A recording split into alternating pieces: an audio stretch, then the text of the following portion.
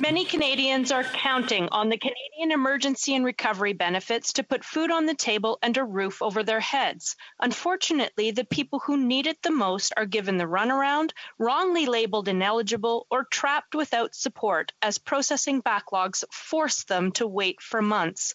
10 months later, and still, the paralyzing bureaucracy, confusion, and loopholes in these programs continue to persist. This must be a priority. When will this government fix the Emergency and Recovery Benefits Program?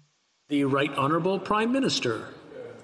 Mr. Speaker, while Conservatives continue to attack our hardworking public servants, we have worked with them while they have made heroic efforts to get money out to Canadians across the country in record time, in record means, in record numbers to help Canadians. While the Conservative finance critic continues to say, oh, we shouldn't have helped people so much, we shouldn't have been helping families, we should have given more money to businesses, we stayed focused on helping Canadians through this. A simple promise, Mr. Speaker, we would have Canadians' backs. That's what we've done every step of the way, despite the critiques of the Conservatives.